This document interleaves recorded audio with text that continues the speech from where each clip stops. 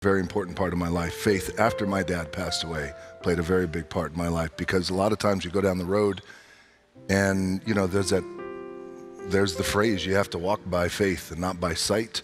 A lot of times you walk by faith, not sight nor experience, and you just don't know. So you gotta have that faith. The faith is the thing, for one of the many things that can anchor us and that should anchor us. So yeah, and it's funny. Yeah, it's true. Faith is the anchor, man.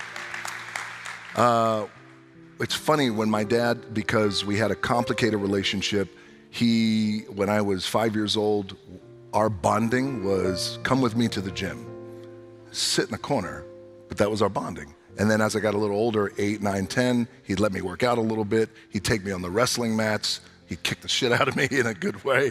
And so his capacity to love. My dad was kicked out of the house when he was 13. I'll tell you a quick story about my dad. So my dad's dad died when he was 13. That Christmas, my dad's mom had another boyfriend. The boyfriend got drunk, urinated on the turkey. My dad's 13. Small town up in Nova Scotia. My dad at 13 grabbed a shovel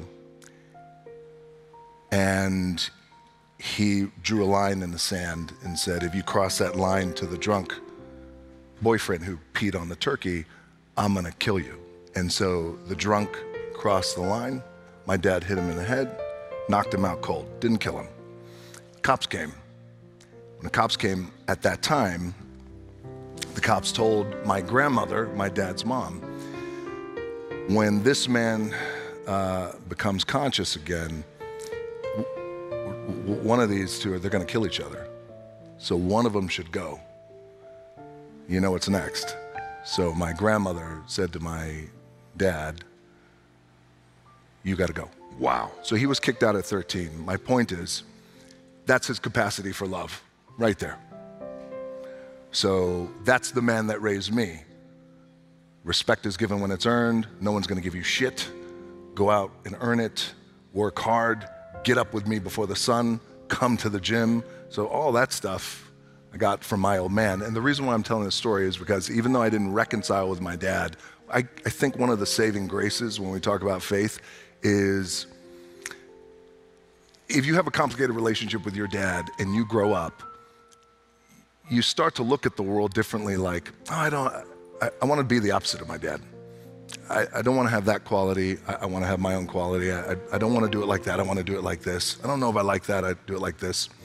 But then when he died, and you really start looking at the stuff that was really important and the stuff that really matters, then you realize, man, I got a lot of great qualities from my old man. Thank you, Dad. And that's the thing that helps me, in a way, reconcile with my old man, and that today I can say, hey, thank you, Pops, for, you know.